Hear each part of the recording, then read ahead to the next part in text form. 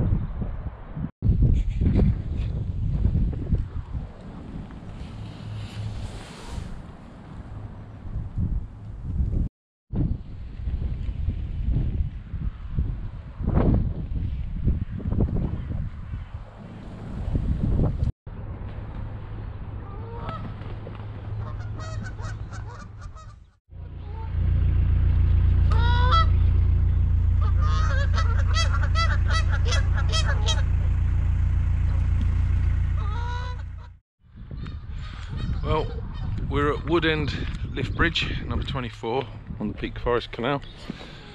Been at this mooring for a couple of days because it is so lovely.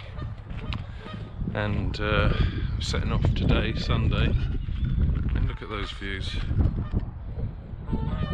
Absolutely beautiful. Setting off today to Marple to do the 16 locks, but first got to turn left onto the Macclesfield Canal to get some water and other little jobs you don't need to know about. And it should be a nice day of cruising through the 16 locks and then rest. Should be there about 4ish, I think, the other end. We'll see.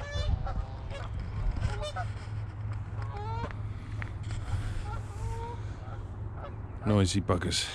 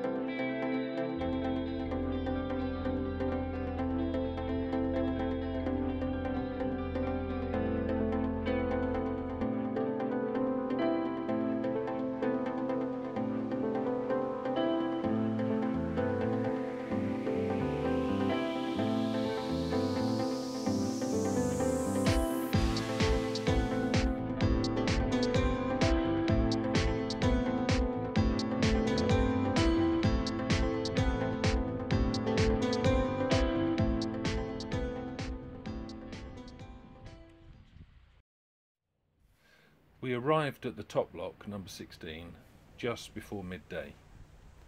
Due to water shortages, the CRT asked that boats start the flight no later than 12 and get through and out the other side by 4 o'clock.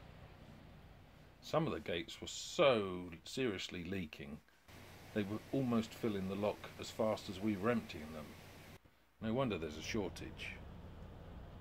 There were lots and lots of walkers and families out on what turned into a beautiful day, so no shortage of volunteers to open or close the gates.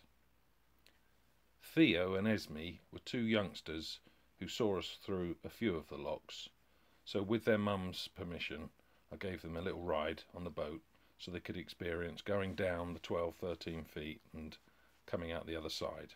Fist bump to Theo and Esme.